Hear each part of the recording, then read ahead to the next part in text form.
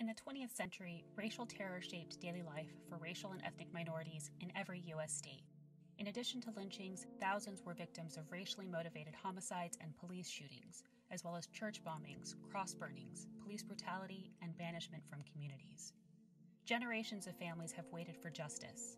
The family of Austin Calloway, a 16-year-old lynched in Georgia in 1940, waited 76 years for an official apology. The families of Jesus Bazan and Antonio Longoria, murdered by a posse including Texas State Police in 1915, waited over a century for state recognition of the tragedy. Countless more families are still waiting. Today, this legacy of violence lives on, shaping American culture, institutions, policies, and faiths. And yet the full scope of this violence and the widespread historical trauma is still unknown. Ongoing recovery and redress efforts show the possibilities of truth-telling and racial healing. The project Confronting Racist Violence brings together scholars and community members to build the first national record of racist violence. Led by a team of legal, sociology, and history experts who have recovered pieces of this history, the project helps scale ongoing recovery efforts and to develop racial redress projects.